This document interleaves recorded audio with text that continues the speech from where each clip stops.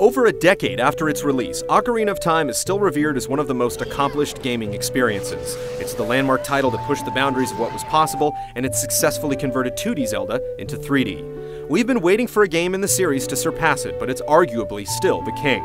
Nintendo will soon revisit the title in a remix for the 3DS, but how is it possible to make the greatest even better? Hey, listen!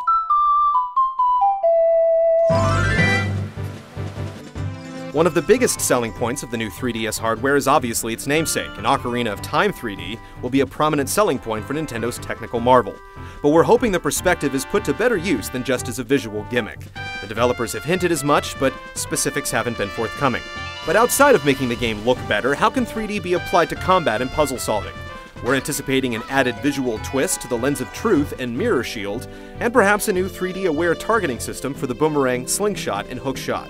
On the N64, the original was able to mask the scope of its environments, but in 3D, the background will come into focus a little easier, and the textures will have to hold up. Hey, listen! We've come a long way since the N64 controller, and the 3DS's analog nub makes it perfectly suited to adapt Ocarina of Time's control scheme.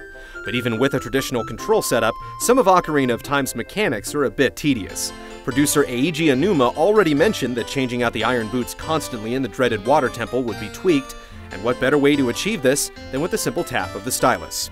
By having your items just a touch away, it'll streamline the experience.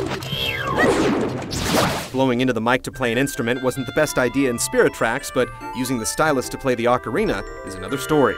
Scribbling on maps, tapping on vendor menus, and dragging the in-game camera around would also keep frustration at bay. Hey, listen!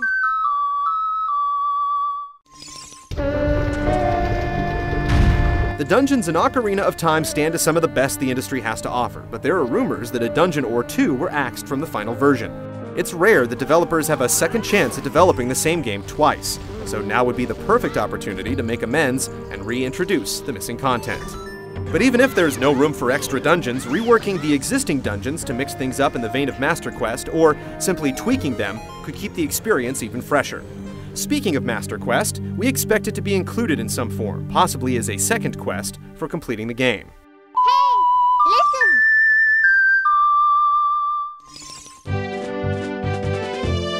Ocarina of Time not only updated the few classic tunes the Zelda series was known for at the time, but invented the majority of the most popular songs and melodies reused in subsequent entries and replayed in concert halls around the world. The N64 was capable of high-quality music, but the memory limitations of a cartridge-based medium forced Nintendo to go with MIDI-style tracks. The brief video shown off at E3 included a revamped tune from the original Ocarina of Time, and hopefully it's an indication of what's to come. Given the 3DS's capabilities, Koji Kondo and the crack sound team at Nintendo should spare no effort providing Ocarina the quality orchestral goodness it deserves. Hey, listen!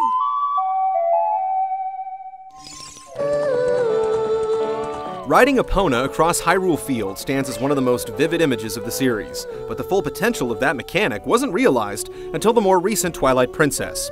Though the Wii first introduced players to fighting on horseback, Miyamoto went on record explaining it was a concept he had hoped to implement back in Ocarina of Time.